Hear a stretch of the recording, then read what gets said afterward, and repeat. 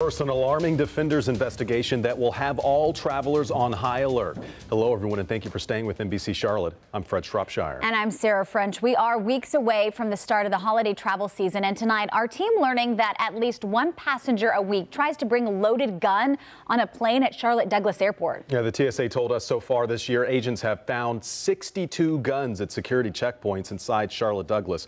Compare that to 60 found in all of 2017. And in 2012, there were only 17 guns found the entire year. And it's not just Charlotte. A record number of firearms were found in 2017. The TSA says almost 4,000 guns were found in carry-on bags at checkpoints across the country. That's an average of almost 11 guns per day. Defender Nathan Morabito at Charlotte-Dougals Airport tonight. Nathan, the TSA expanding its efforts to stop another airline threat. Fireworks, pretty much the biggest explosives TSA agents have ever found at the Charlotte-Dougals International Airport, but they say it's only a matter of time until they find an actual bomb. A cane that doubles as a stun gun, a throwing star, knives, a loaded gun, and much more. If something can be used as a bludgeon, then you can't have it in the cabin. People actually tried to bring these weapons on airplanes flying out of Charlotte recently. Thankfully, TSA agents caught them all at security checkpoints. I've been doing it for 20 years. You're a pro. I'm a pro. Is that good? While frequent flyers know what they can and cannot bring, others are either ignorant or have more sinister plans. If it's going to happen, it's going to happen. At this point, we can't really, prevent something from happening on our level of things. So once a plane's in the air, it's basically too late. Or we have to be right every time. Those terrorists only have to be right one time. That's why Jason Brown takes his job so serious.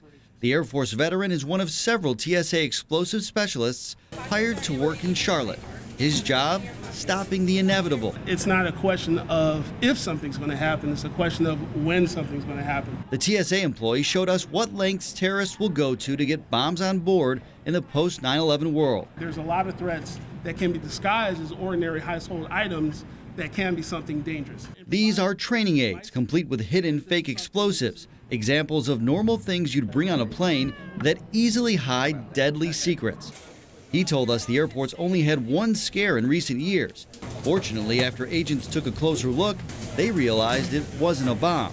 With TSA screening 30,000 people a day, agents hope their show and tell reminds you why they often take time to check the most mundane carry-ons. The ultimate goal of terrorists is still to attack the aviation system again. More than a decade ago, there was just one explosive specialist at this airport. Today, there are 7. Nathan Morabito, NBC Charlotte. Nathan, thank you.